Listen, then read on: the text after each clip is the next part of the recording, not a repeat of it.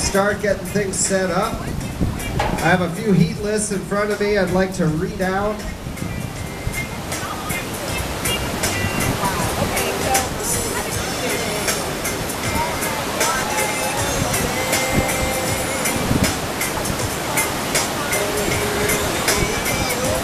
So our first heat's going to be junior women.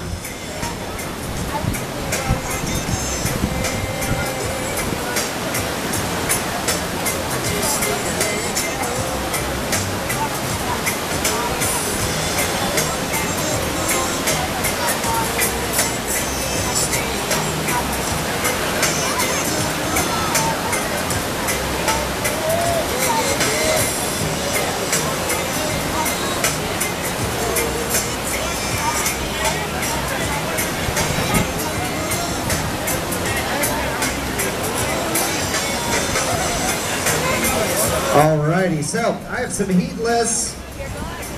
We're going to start in about half an hour, so these will be announced several times between now and then. The first thing that's going to happen is the cadet women's class.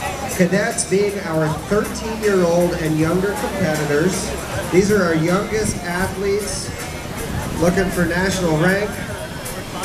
Our running order is going to be, the first paddler we're going to see from Washington, D.C. will be U.S.A.Frankenberg, followed by Maddie Kellogg, Maddie Kimmel, and Emily Walker.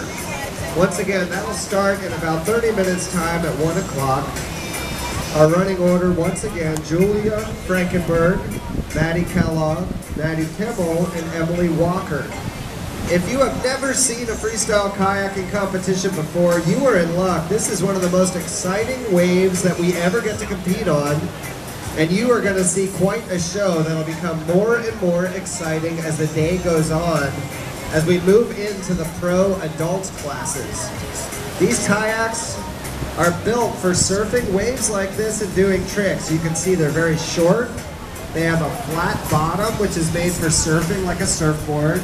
They're designed to spin around, jump off the water, rotate around and do tricks in the air and stay on the wave.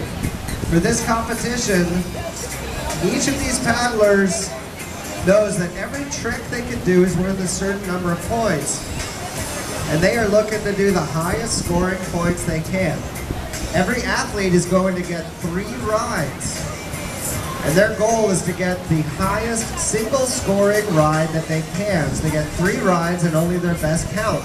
This encourages our athletes to go for broke because they know one big ride can win it all. And this is for the 2017 U.S. National Ranking. There is a lot at stake here, some fabulous prizes as well as bragging rights and national ranking for the years. We're going to kick things off once again with this cadet women's class. Following that is going to be our cadet men's class. And we are going to add C1. We have 2 OC1 athletes. We're going to add OC1.